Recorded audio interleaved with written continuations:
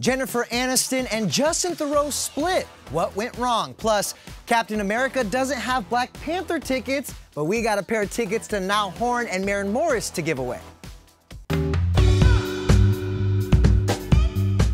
Guys, a not-so-happy Friday. Jen Aniston and Justin Theroux announced late Thursday it's over. And forgive me for the dramatics, but will Jen ever find her lobster? More importantly, do you think she'll go back to Brad Pitt? Most of the internet seems to think so. One fan tweeted, "Somewhere Jennifer Aniston is crafting her, 'Hey, let's grab coffee and catch up' text to Brad Pitt." One thing we do know, Jen and Justin told ET in a statement their separation was a mutual decision and they remain best friends. But apparently the split was actually a long time coming. A source tells ET the major issue was location. Justin loves New York and Jen is comfortable in LA, as am I. Quote, "Jen's a homebody. She likes hosting friends and staying in." Am I Jen Aniston? All right, the other major factor, paparazzi. Source tells ET Jen was constantly hounded by photographers in New York. So much so, it became an issue at home in their West Village apartment. It even angered the neighbors. According to the source, the final straw for Jen came when Justin's motorcycle was vandalized, covered in baloney. Jen assumed an angry neighbor did it. The source explained, quote, "She just never really could get settled in. She wasn't happy in New York City." But yes, it is hard to ignore that Jennifer and her one-time love, Brad Pitt, are now both single. But a source tells ET that they are absolutely not together. However, as the source put it, you can't predict the future. Let's also keep in mind Brad isn't officially divorced from Angelina, so cool your jets. Whew, how's that for some tea? Speaking of, let's grab a cup now with Lauren Zima to talk British royalty. Oh, yes. Thank you, Denny. You're welcome. You know, if you guys love all the dirt on celebrity couples that Denny brings you, I am going to be spilling the royalty as we count down to the royal wedding. I see what you did there. Each week on YouTube, we are diving deep into Meghan Markle's future as Prince Harry's wife. Gonna give you guys everything you need to know about the biggest wedding in modern history. It's every Friday on ET's YouTube channel. We are spilling the royalty. Cheerio. Cheerio. Oh, shameless plug. Actually, you guys should watch it. It's really fun. All right, moving on to the hottest ticket in Hollywood. I'm talking about Black Panther, which just hit theaters. The film has been getting rave reviews and has already made, get this, over $25 million just from Thursday's showings in the US. This is the second best Thursday showing for a Marvel movie after Avengers Age of Ultron.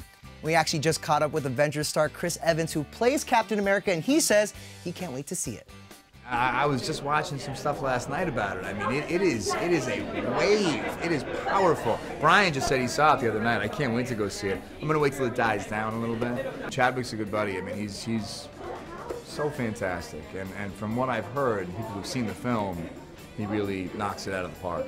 Big weekend for the movies and new music. It's Friday, and you guys know what that means. Let's talk new stuff in the music world.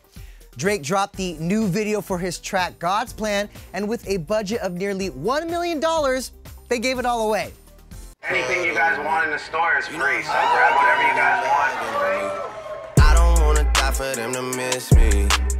Yes, I see the things that they wishing on me. Hope I got some brothers that outlive me. They gon' tell the story, shit was different with me. God's plan, God's plan. Now, while Drake is making it rain bills, Ellie Goulding is making my eyeballs rain with this hauntingly beautiful cover of Vincent. Starry, starry night, flaming flowers that brightly blaze, swirling clouds in violet haze, reflecting Vincent's eyes of china blue, colors changing hue.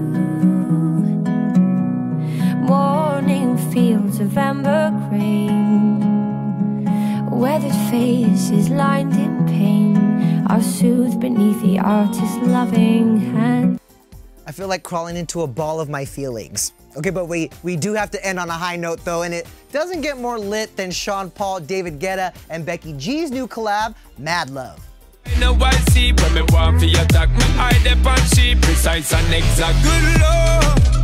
Girl, it going so hard.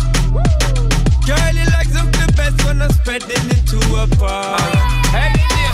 Good Lord, why you going so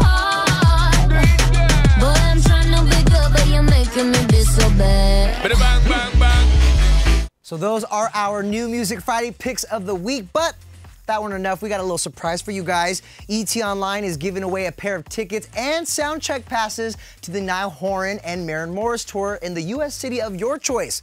All you have to do is visit etonline.com/giveaway to see a complete list of rules and officially enter by midnight Friday, February 23rd. And that's it, guys. etonline.com/giveaways.